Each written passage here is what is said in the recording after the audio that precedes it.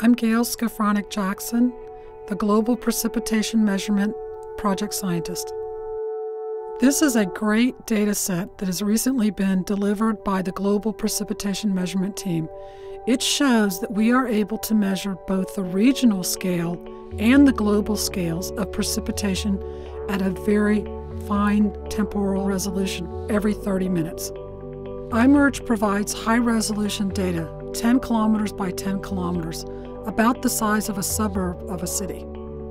I'm George Huffman. I'm the Deputy Project Scientist for the GPM mission.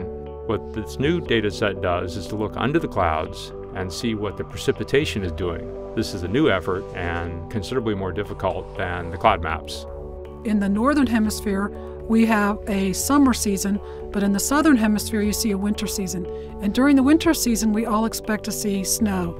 And as you can see in the blue-colored part, we are actually getting snow from these algorithms that are estimating falling snow from space.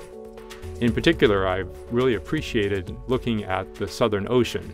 That is the band of ocean that runs south of South America, Africa, and Australia. When you look at the Southern Ocean, you see these numerous swirls. There's very little land to get in the way, and as a result, these storms just swirl around Antarctica continually.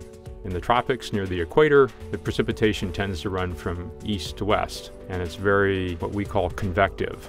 A lot of splotchy stuff that comes and goes quickly. The rain that falls over your backyard might actually affect the people in Europe as the storms go across the Atlantic Ocean. They might affect the tropical rains, and all of the precipitation is interrelated all around the globe.